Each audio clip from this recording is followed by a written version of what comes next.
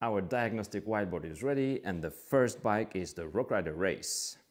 Pay attention now, because I'm going to walk you through the whole Eagle diagnostic process according to the whiteboard, only with the first bike, and then with each next bike I'm going to jump right into the problems I found. Step 1. Checking the cable and housing wear by slightly pushing the shifting lever. Each movement of the lever should transfer to the movement of the derailleur. You should feel no larger resistance here, I would say. There is no resistance here. So the cable is fine, the housing is fine, nothing is broken, and the cable is not frayed at the end. All good here. Step 2. Chain wear check. As I'm always telling you guys, a fine bike mechanic will always start with the easiest things. As you can see, 0.5 is still good, so I don't even have to check 0.75. And yeah, the owner of the bike said that it's been replaced just lately, so this is fine. Step 3 is the tension of the cable. This is the barrel adjuster, and I'm going to check how the derailleur works and can I fix it with this barrel adjuster. Let's start by going up the cassette. Don't spin the cranks too fast, because then it will be easier for the chain to jump between the sprockets.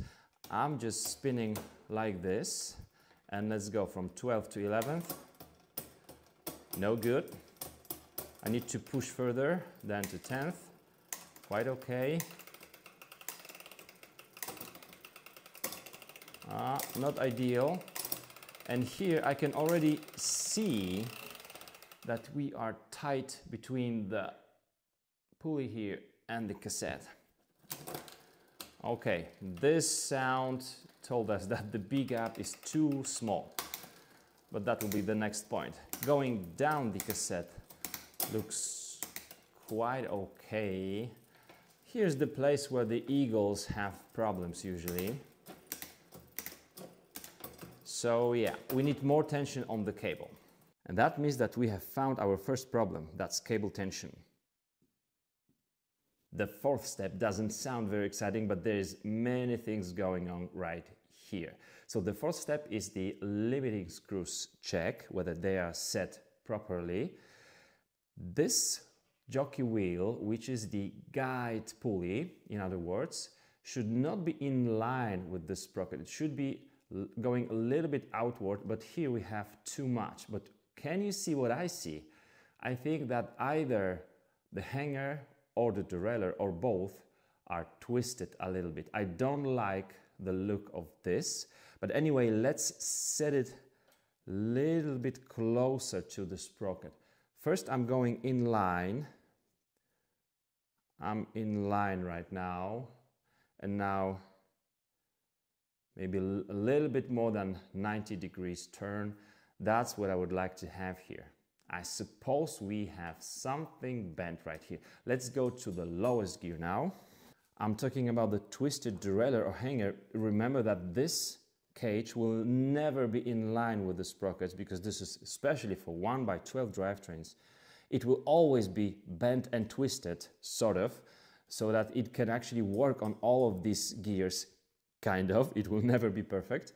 But what I can see here, I don't want my limiting screw to allow the derailleur to go too far. It's not too far, but it's also not in line with the sprocket. You don't see it from the camera viewpoint. I can see it from my viewpoint. So I'm going maybe, I would say 45 degrees back.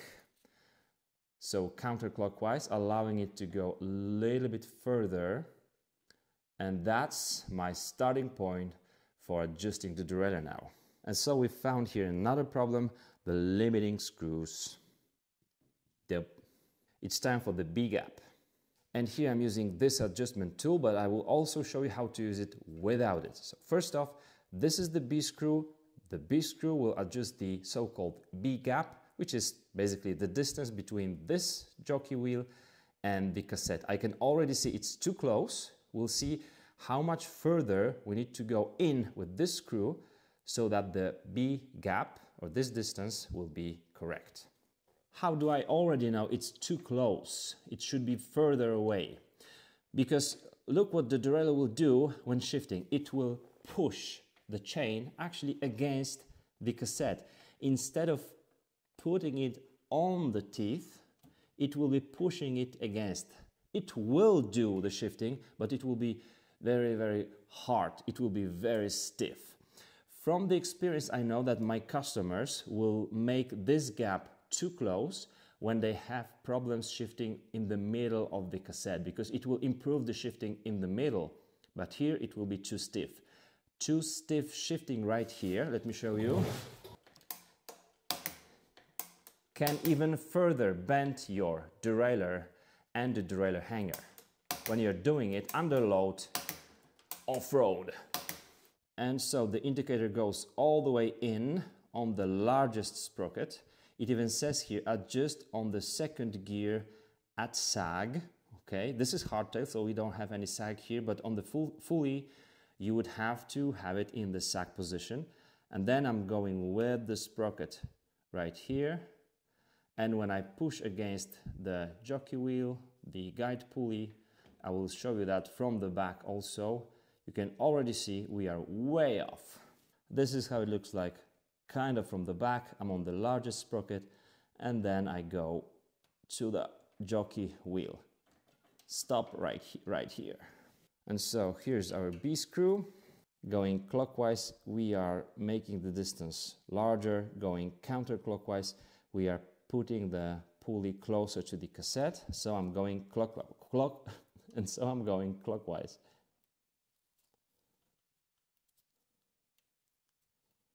And that's perfect. And now it will be easier for the chain to bend because of the larger distance here and jump onto the largest cog. It looks like this. Have you noticed this additional problem? Come here. Have you noticed this bent spoke right here? Now look where the bend actually is. This bending or damage is just at the height of the middle of this pulley, which tells me that this pulley has been into the spoke already. That means we were probably right that either the derailleur or the derailleur hanger or both were damaged and are bent. And so the big gap was problematic also, plus the spoke.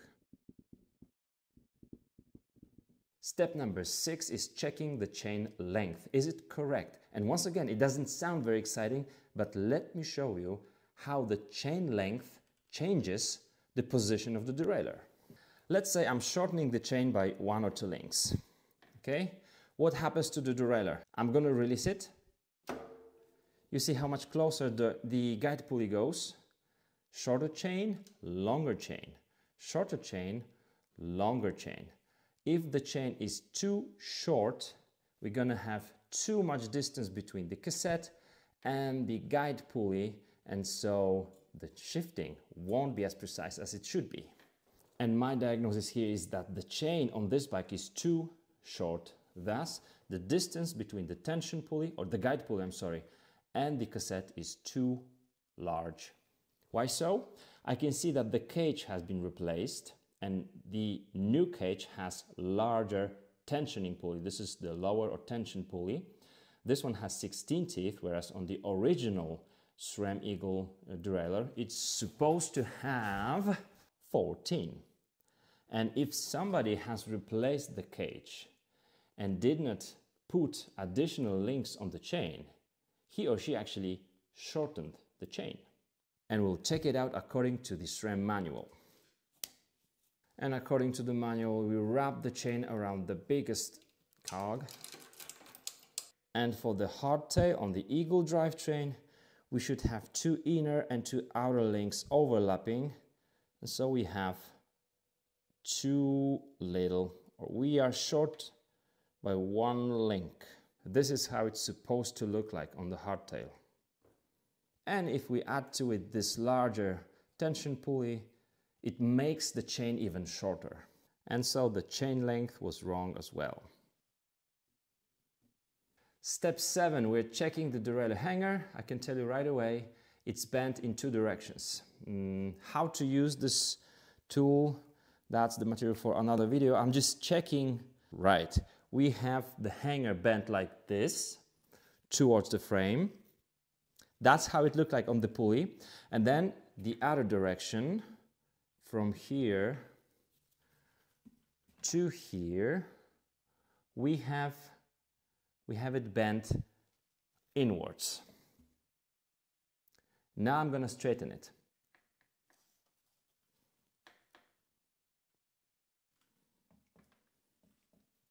It went very easy, so I can tell you that this derailleur hanger is pretty flexible.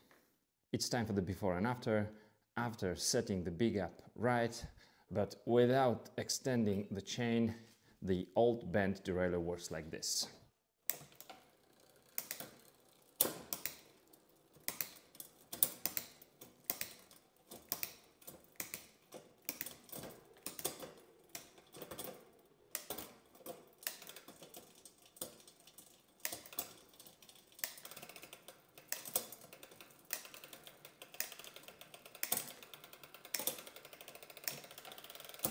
And as you can see, the chain is almost straight on the 10th gear, which is the third from the highest.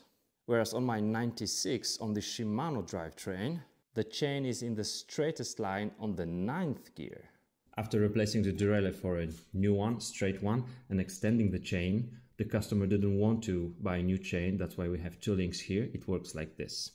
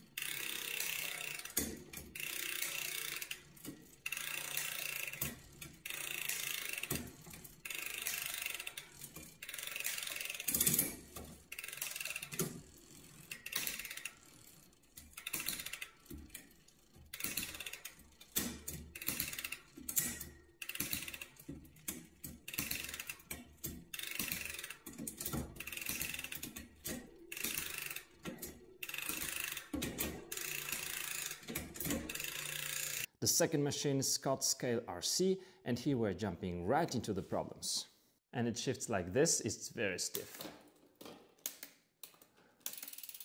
It almost wants to stop. Very, very stiff. Okay, what's the problem? The big gap. And look what's happening here. I haven't changed anything for the purpose of this video, believe me. We have around an inch, a little bit less than an inch of a difference. When you are setting up this measurement tool, it's good to spin the cranks a little bit so that you know that the tool takes the larger teeth, because on larger and smaller it will move a little bit. And then after I set the big gap, I will tweak it just, by hand, watching how it shifts. But here we have so messed up big gap. Let's fix this.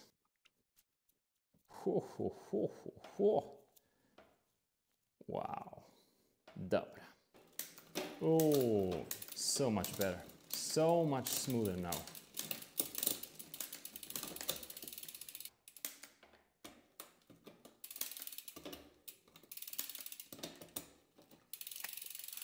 And so the first problem we found is number 5, the big gap. And guess what? We also have a bent derailleur hanger. This time it goes, as you can see, outwards. That makes 2 problems so far, the big gap and the rear derailleur hanger. After fixing the big gap and straightening the hanger, it works like this.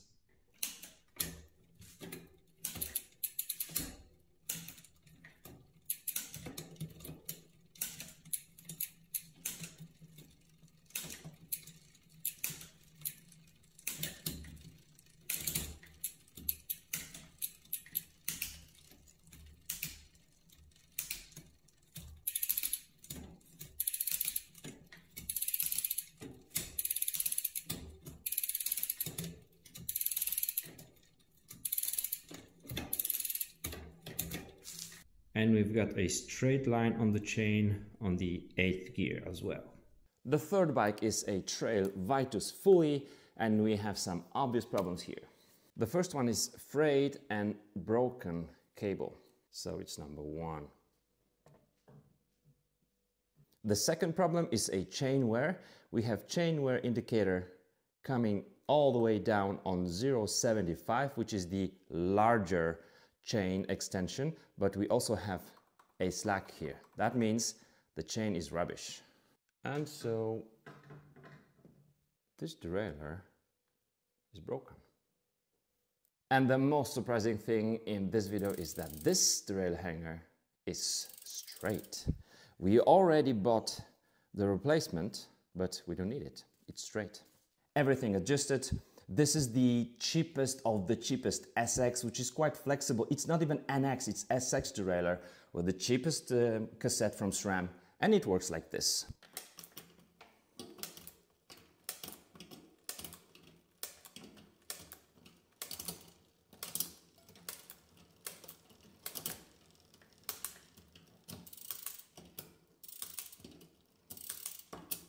Good baby.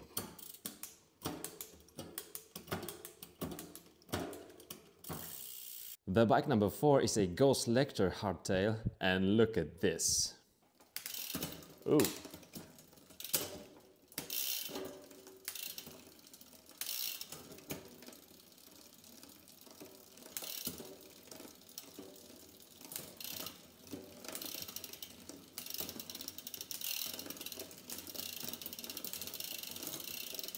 Oh my goodness.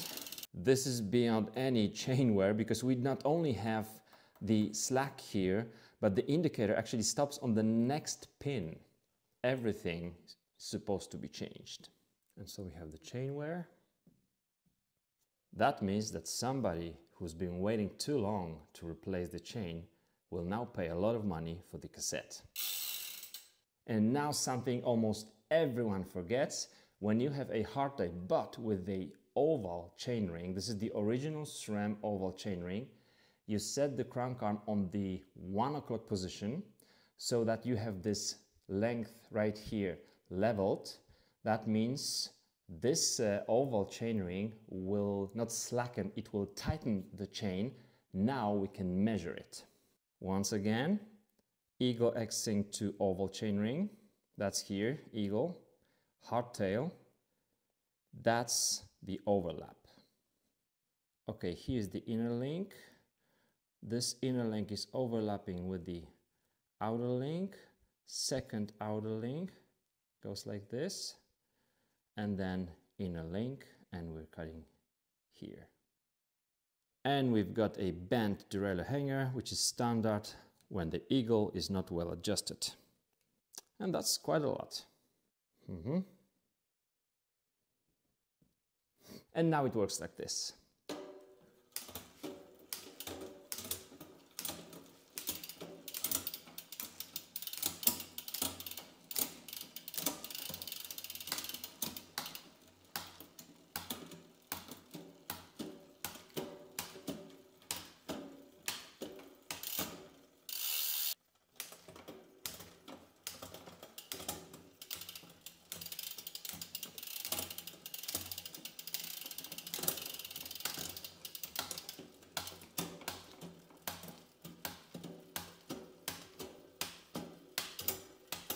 It's time for the bike number 5. It's Trek Remedy, and 2 problems right there. Problem number 1 is the chain wear, which is huge. That means we not only need to change the chain, but also we replace the cassette. And the problem number 2 is the big gap. It's way off, it's about 5 millimeters off. And so the shifting before the fix looks very stiff. The chain wants to stop right there, see? And when we go up the cassette, you can see that the chain doesn't really sit on the cassette as it should be. And of course, the lowest gear will be very stiff. Not good. Let's fix this. We are beyond the bolt right here with this indicator. And yes, you guessed it, with such a tight big gap here, we have bent derailleur hanger. Let's mark the RD hanger, but it won't solve the problem. Why? After straightening the derailleur hanger, I've noticed problem on number 3 or 4, somewhere around here on the cassette. So it was pretty smooth throughout the cassette except for this place, and that meant something was still being crooked, and that was the derailleur itself. And when the derailleur looks like this, you can at least expect the hanger being bent, which was the case here, but in this case also the derailleur needed to be replaced. After the replacement, it goes like this. Not too stiff, not too late. Now notice how the chain actually sits on the cassette. Really nice. Hop, hop, hop, hop. Perfetto. And here we've got the 8th gear giving us the straight line on the chain. Canyon lacks the last machine on our service school with the 1x12 SRAM Eagle drivetrains problems, and here we have 2. And just by the shifting you should have already known how to find out the problem without even measuring it. Here is very stiff. Yes, of course, it's the big gap. The chain doesn't sit nicely on those sprockets, and going down the cassette we have problem right here. Doesn't go quite well once again. Sometimes it even stops like here. So after this service school, guys, you should be experienced. You should know that stiff shifting up the cassette means big gap messed up, and big gap messed up means derailleur hanger bent. That's what we have here. As you can see, after this service school lesson, this fix will be very quick for you. Big difference. And here you can see how much messed up the derailleur hanger is when you don't have the big gap done well and you race. This time, let's just mark it straight. Zzz, boom.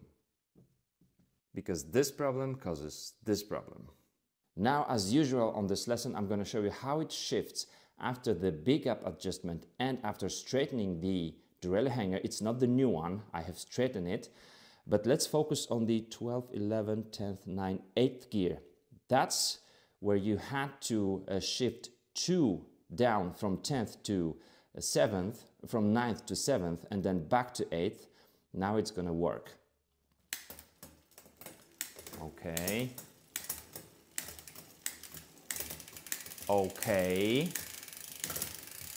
and now.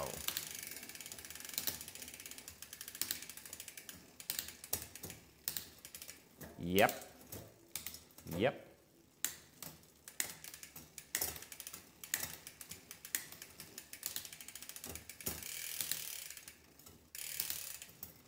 Cool. And finally, Canada Scalpel with 1x11 drivetrain, just to show you that you can have a trashed drivetrain. Everything here is so worn, but it still works. And don't just get excited that we have over 0.75 elongation of the chain, because this is not the first chain for this drivetrain. Look at everything else. This will start to break very, very soon, because here is how it looked like when it was new. This is how the pulleys look like, and this is how they used to look like. Huge difference. And this cassette, no, it wasn't silver, it was black. This is how the new one, the same model, looks like. And so the teeth here are coming to an end and will start to break down.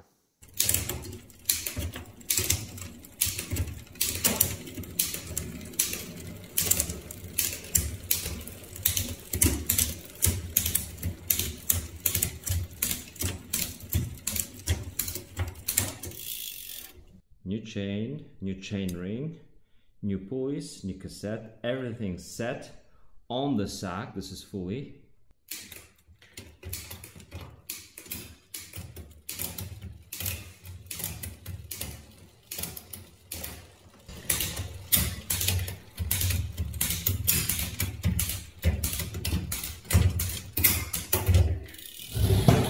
Now watch this tutorial 4 or 5 times with some bike with the Eagle drivetrain on your bike stand and tweak some things. You should be aware what happens when you change the big up. When you change the big up, you will see that the derailleur will lose its kind of stiffness in the middle of the cassette, maybe closer to those lower, larger sprockets. Then you will start to understand it. You can mess with this bolt with 2x11, 3x9, 3x8 drivetrains, and you will think, why do they even put this bolt in? Here on the 1x12 drivetrain, everything is so precise that it matters. You can also mess with the bar adjuster for your cable tension. You will see that 1/8 of a turn will make the derailleur either happy going up the cassette or down the cassette. Everything matters here. So we have really good engineering, SRAM, really good engineering. Up from SX, but really bad drivetrain just from the base because someone didn't want to have the front derailleur. First off, we have really bad geometry, and secondly, because of this huge Eagle range, this derailleur has to do a lot of work putting the tension or keeping the tension on the chain on all of those gears from the 10th up to 52 teeth sprockets. So this all matters. Play with it, and I guarantee you some bikes you've seen here like Canyon Lux were being adjusted by 4 workshop workers, and none of them was able to fix it, just because they didn't look at the manual. And this is my gift for you guys. It's been a couple of years of working with the Eagle drivetrains. It's easy, but it's so important. Very important thing, a high quality service man or woman, workshop worker, is starting from the easiest things. So first, cable wear. Just check out the cable wear. You push the shifter and the derailleur should react right away for the lightest push on the shifter. Second one, the chain wear. Chain wear does have big role in the shifting because the more chain wear here, the more flexibility on the chain, and as you could imagine, it will be more difficult for the derailleur to actually push the chain up and down the cassette. This will take you 45 seconds. Cable tension. Of course, you want to see whether the derailleur wants either go up or down the cassette. Some direction is not as ideal as you would like to. It's easy to check out. Then limiting screws. You want to check whether the derailleur doesn't go too far down the cassette or too far up the cassette. Be aware that when you're going down the cassette, it might be the cable that stops the derailleur, but the limiting screw is still not adjusted, so be aware of that. And then the most popular one actually, the big up. You want to have the correct distance between the guide pulley and the cassette. It's crucial because why? When it's too tight, it will be bending the derailleur hangers, and those hangers are so flexible. On the Canyon Lux, I was straightening the hanger. I didn't have to push and go back, push and go back. I just pushed and it stayed like that. So especially in the racing condition, when you are pushing the pedals and pushing the derailleur between the second and the first gear, that's where the big up is the most crucial one. You can bend the derailleur. And bear in mind, you are doing it hundreds or even thousands of times, or your customers do it. Then of course the chain length, because the chain length changes the B gap. So this is all so connected. And then RD problem, if you've done all these points up to 7, everything has been done well and it still doesn't shift well, you need to replace the derailleur for a new one. Just have one in your workshop, and if the new one changes everything, then you know that the geometry of the old one is messed up. It's impossible for you to look at the derailleur and say whether it's working or not, because it's tweaked, it's twisted, and it's bent new for the 1x12 drivetrain because of this messed up geometry. And then, of course, the chain line, it's something I've been checking. Sometimes people are changing the chain ring on the front, and then change the offset. This can also mess with your geometry. And finally, 52 teeth compatibility. Of course, some YouTubers, and it's okay, said that you can use your old derailleur, not the lunar one, with the new 52 teeth cassette, because the first Sram Eagle came with the 1050 cassette.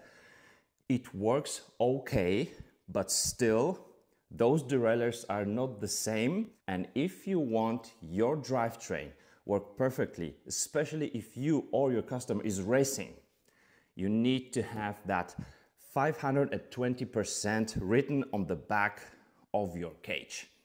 And that's it. It's time for the test of this lesson. 3 questions. You can pause the video after I ask you the question so that you have the time to answer it in the comments. Question number 1. What are the 3 first steps of Sram Eagle checking procedure? Question number 2. If the big up is messed up, what other problem will you normally find on the drivetrain? And question number 3, on which gear do we set the chain on the cassette in order to check the big up with a special tool and adjust it? That's it. Thank you for watching. See you in the next one.